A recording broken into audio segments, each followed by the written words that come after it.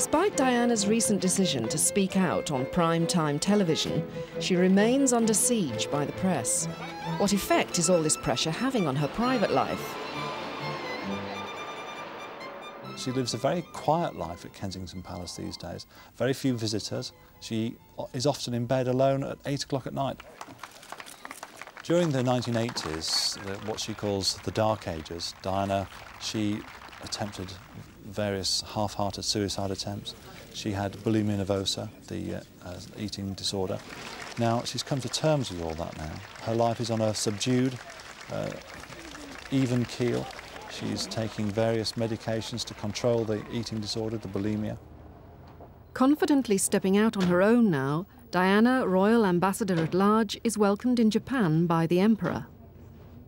Diana is still as important as ever to the royal family. There's something about her, some sort of magic, that nobody else has got. And that's both a problem and a pleasure. It's a pleasure for us, but it's a problem perhaps for the royal family because they need her. They need somebody as high profile as that. She's good news. Marrying into the royal family with all its history and tradition is not an easy step to take, particularly for a commoner.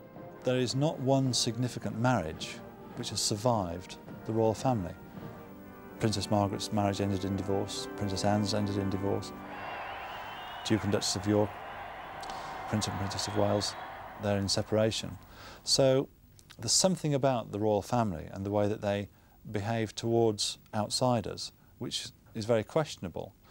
At the same time, it's very difficult for an outsider to cope with life in the goldfish bowl of Buckingham Palace.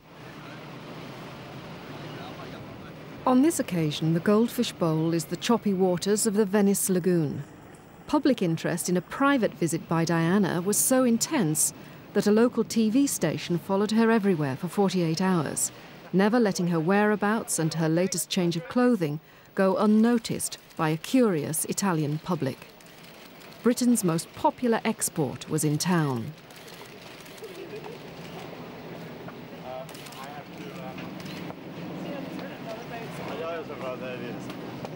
Tom Grant, who's the director of the... Good to have you here. And I think Royal Highness. All of the Guggenheim. Right. You want to come through? They all surrendered to her as if she'd been laying it under siege in a medieval way. She just walked in there and every man wanted to kiss her hand, and she was queen of that wonderful city for the 2 days that she was there. Married to Charles and with no divorce imminent, Diana could still become queen. But by exposing her unhappy marriage, she signalled that she wanted to change her royal role, although remaining one of its major players. Now she plays the part her way. In need of constant reassurance, Diana uses her sexuality and beauty to signal that she still needs the trappings of royalty. I think that she does give a feeling of self-assurance. I'm not absolutely sure that it's genuine. I don't know that she actually feels it, because she is not a secure person. She was never brought up to be a secure person, but she's been given the trappings of security in adult life, and she's taken to these trappings and they feel comfortable on her. And she sees herself very much now as someone who is admired and looked up to. She sees herself as an icon. And because she can look at herself in this way, yes, she feels much less fragile, much stronger, and much more capable, in my view, of playing the role that one day she may have to play. A flirt by nature, Diana is in no doubt about what the soldiers and the press have really come to see. Even with the army a few weeks ago, when she was sort of walking across the parade ground at her regiment down in Canterbury, and she had on a very tight skirt, and she was wiggling her bottom as she walked across the parade ground with all the soldiers. I mean, I'm sure there's a little bit of sort of, look at me, how lovely I am, you know, and she does look lovely. She's quite brave to show it now. She's not frightened or unconfident to sort of say, you know, this is how I look. How you can read Diana's moods in her clothes. Her clothes are transparent. I know where she's coming from when I see what she's wearing. Of course, we all remember that in the sad days when her marriage was going wrong, those gloomy things she wore. Remember when she burst into tears? Feeling blue she was, in a very dull blue dress, sort of gathered in round her waist with a skirt hanging down to her calves. And when she's feeling in the pink, that's what she wears. A nice, short, sassy pink suit, and she looks terrific. It echoes absolutely her mood, like almost nobody else I know, even the Hollywood stars. When she went to New York to that fashion party with Liz Tilberis, who was a fashion editor, she wore that dress that showed her muscly back, and she had that wet look hairdo that was very much a fashion look of the moment. It was a look that shrieked 1995, and it always will. I think the great thing is that she can go to America and she can be treated like the goddess that she really thinks herself to be in lots of ways. She is a Hollywood star while she's over there. There is no complaint about the way she dresses. There's no complaint about what she says or does or anything else like that. The Americans are hugely uncritical. They adore Diana. They adore the idea of Diana, and they want to have her living there permanently. And so she goes there. She mixes with very rich people, and they treat her as one of their own, and she has a wonderful time. And I think that in due course we'll see Diana spending more and more time in America. Diana's clothes and fashion sense have moved on since the power dressing days a few years ago, when she was constantly in the royal spotlight. Diana was a fashion icon in the 1980s because the style she adopted corresponded exactly with that Dynasty Dallas look that everybody aspired to. It was her moment. We saw her, we fashion editors, really change like a chameleon into Dynasty Di, a sort of sub-Joan Collins look. In one way, the Queen and Diana have something in common. Just as the Queen found her favourite designers and worked with them, Hardy Amies, Norman Hartnell in the early days, Ian Thomas, in the same way, Diana has found her faithful few and stuck to them, especially Catherine Walker, who really has made an enormous number of her clothes. It's funny how Diana still doesn't seem to feel quite free to go out and buy designer clothes that she obviously would love. I mean, we hear these stories that she slipped in and bought a Versace shirt or that she's got an Armani jacket, but she doesn't really go for a designer look. But she does go for that image and get Catherine Walker to make something perhaps slightly toned down in that image.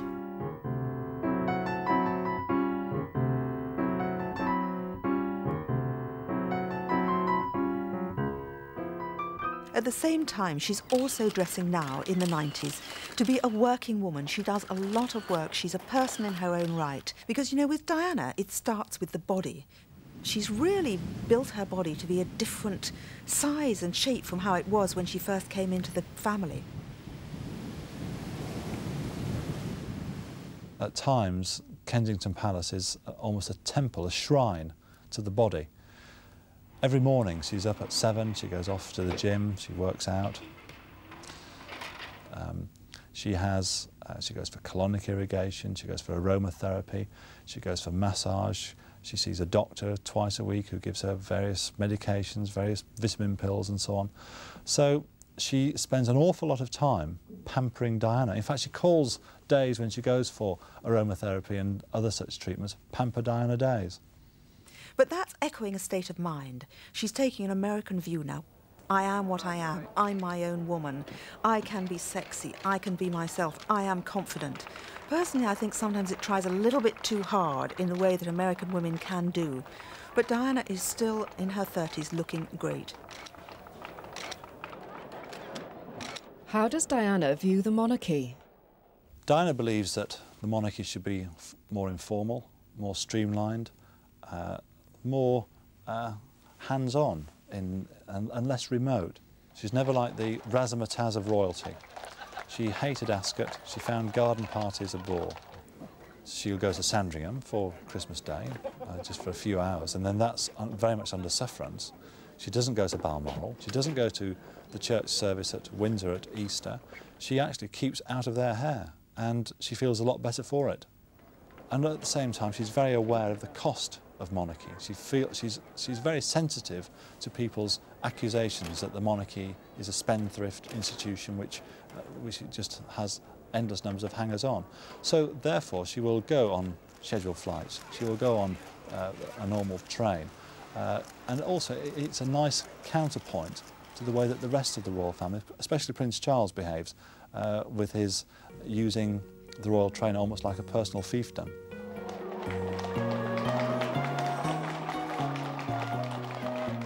Life in the Royal Goldfish Bowl was just too much for one newcomer to the royal family.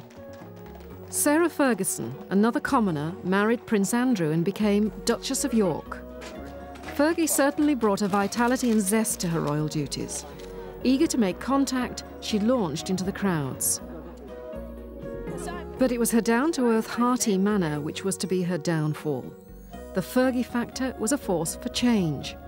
Sarah's dress sense came in for a lot of public attention. Princess of Wales was a hard act to follow. Stoically, Sarah maintained a highly personal style.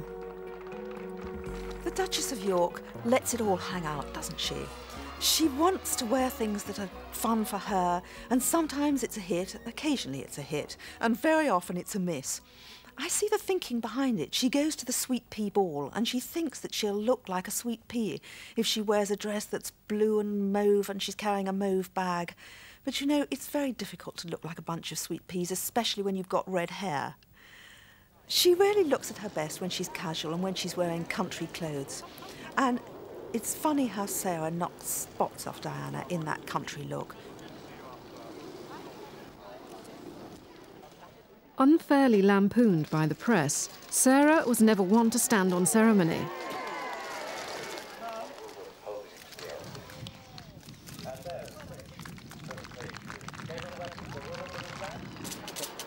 She supports her charities in a practical and businesslike way with a natural compassion for life's victims. And to get German sponsors and the firms from Poland.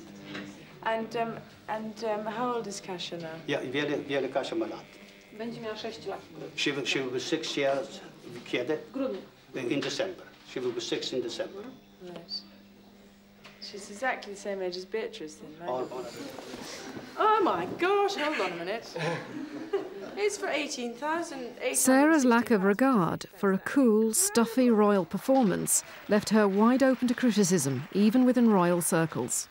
The Duchess of York has no future in the royal family, and in fact she demonstrates that by just doing most of her activities outside Britain.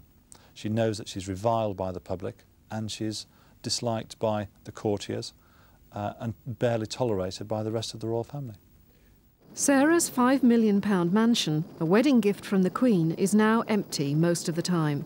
Andrew is away at sea and Sarah lives extravagantly in rented accommodation nearby. Fergie spends money like water. She spends £1,000 a week on her house. She spends nearly £1,000 a week on her clothes. She has a staff of 6. She has cars. She has expensive holidays. She likes to go away at least 6 or 7 times a year. No matter how much money Fergie had, she would spend it and still be in debt. So, you know, what's hard up? I mean, she's richer than we are. She's very extravagant and very generous. Fergie loves to give presents and she loves to be surrounded by pretty things. It's part of her character. I mean, if something goes wrong with you, you know, or something, and I think something awful happened to me not very long ago, and suddenly there's this most wonderful bunch of flowers, and it's from the Duchess of York. Very sweet, and it's a kind of extravagance which is just part of her makeup. Yeah, she's a spendthrift. The royal wives of Windsor married their Prince Charmings to discover that it brought loneliness and despair. But it did have some compensations. They are in their ivory towers. They are surrounded by paparazzi photographers. They feel that their lives are no longer their own. At the same time, they are living an extremely luxurious lifestyle and having a marvellous time. At ease in the company of other famous celebrities, Diana is secure in the knowledge that she is still the wife of one of the world's richest men, whose birthright is a huge income from the Duchy of Cornwall.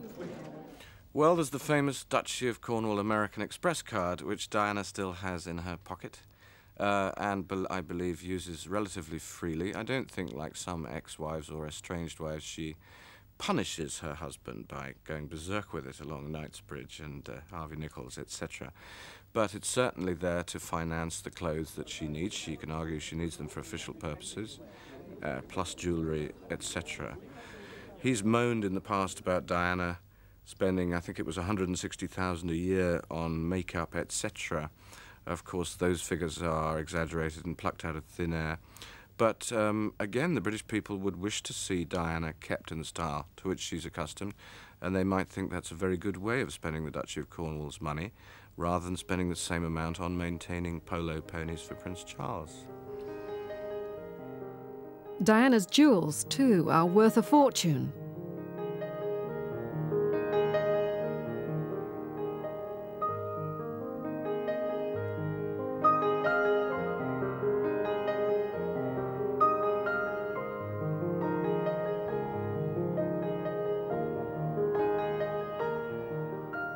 Diana, of course, did receive, as presents from the Queen, emeralds, an emerald choker that had belonged to Queen Mary, rather Art Deco in style. And Prince Charles bought her an Art Deco emerald and diamond bracelet to go with it. Like so much he didn't know about his young wife, he didn't know she didn't like emeralds. The Queen also gave Diana the lover's knot tiara. But you notice that Diana wears much more the Spencer family of tiara. In fact, she hardly wears tiaras now, since she has been separated from the royal family and from Prince Charles. But the Spencer tiara seemed more in her style, and that she's worn that quite a lot. I often think about the wisdom of the Queen as a mother and a grandmother and a head of the family. It always puzzled me that Diana wasn't given more royal jewels. And certainly Sarah, the Duchess of York, got nothing. I mean, she got pieces that were bought at Garrard's. I think she didn't give them because she suspected right from the start, maybe, that these marriages were going to be difficult, and the jewels perhaps were held back to be given for 10th wedding anniversaries or 20th or 25th wedding anniversaries, and those girls haven't reached them, have they? And I don't think they'll be getting the jewels. Initially attracted to Sarah because of her lack of reverence towards him, Andrew delighted in her no-nonsense attitude to life. But from the start, their marriage was a fiery one, with Andrew ill-prepared for what was in store. Anybody who married Sarah was ill-prepared for it. She was a hot potato, that woman.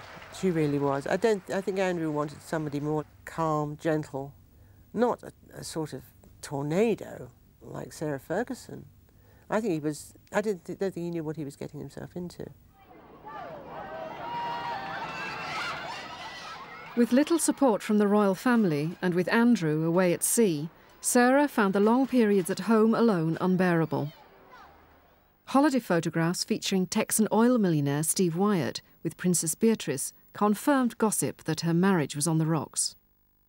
Further allegations about her relationship with another Texan, Johnny Bryan, shook the royal family when secretly taken photographs of them together on holiday in the south of France appeared. Johnny Bryan defended his position, but it was soon clear that he and Sarah were lovers. I think she has always needed the presence of a powerful male figure in her life. For a long time, that was her father. And it has been replaced by a string of men who tended to be older and manipulative. I think probably Fergie's always needed more mental and physical support. She responds to love, and I don't think she's had very much of it. I think she's been quite badly treated throughout her life by men. And I just think she doesn't, I don't think she trusts people. And I think she's, you know, she's got two sides of her. One side is this sort of really exuberant, ebullient, fun person that you'd love to have at your dinner party. And she really is a good girl. And there's this other side, is this confused, lost, and unhappy and insecure and uncertain person. And they're sort of, these two people are battling with each other, and sometimes it all goes very wrong. The estranged couple get together regularly in an effort to give their children a stable upbringing. I think Prince Andrew considers that Fergie is his wife. She's the mother of his children. And as long as she's happy, he seems to go along with it. He loves her very much. He really did, or does, cherish the hope that one day they'll be together again. people say that he would have her back if she wanted to, but she doesn't. She doesn't want to get involved in the royal family again. She feels very hurt and wounded by the treatment that she had from the courtiers, and also the lack of support that she's had from other members of the royal family. In recent months, Sarah has tried to dissociate herself from Johnny Bryan, following bad publicity about his business activities abroad. The difficulty with John Bryan is that he is American, he is not tied into our royal family or the way that we perceive our royal family. And sooner or later, if the relationship fails, we can see him in America selling his story. And it's not just the story about him and the Duchess of York. He knows about the relationship between the Prince of Wales and the Princess of Wales. He knows about the Queen, he knows about Prince Philip, he knows everything. And if he decided to tell his story, that is the most extraordinary time bomb. Fergie and John Bryan have entered into some kind of devil's contract, which neither of them can get out of.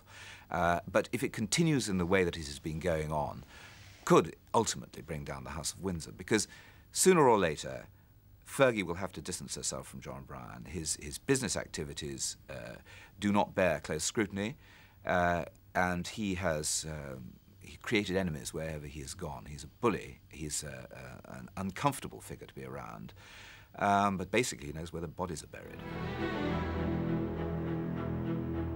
The siege of Diana continues. Public property number 1, her private life is always fair game for a prying press. Diana knows that there are photographers waiting like vultures to take a picture of her with the new man in her life.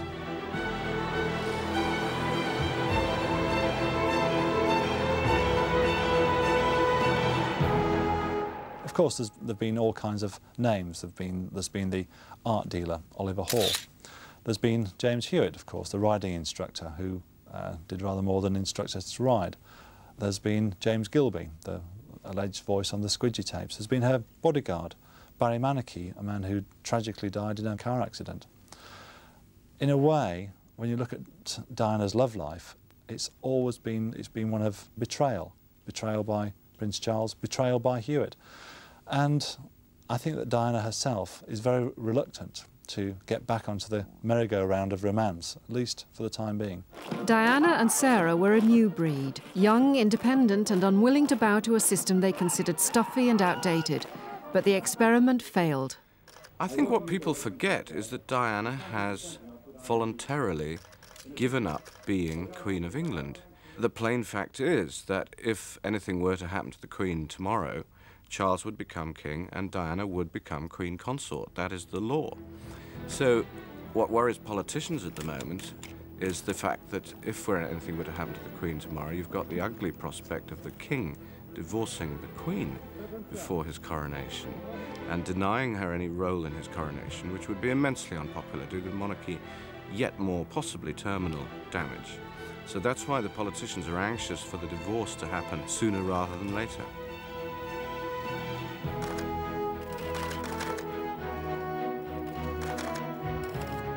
The problem for the Princess of Wales is that she is still, whatever else may happen to her, the mother of the future king. And so she has a responsibility, an enduring responsibility to the monarchy. I'm afraid I'm one of those people who believes that she should actually pack her bags and make a new start. The longer she stays lingering at Kensington Palace, a place she calls an open prison, then the worse it is for her mentally and spiritually.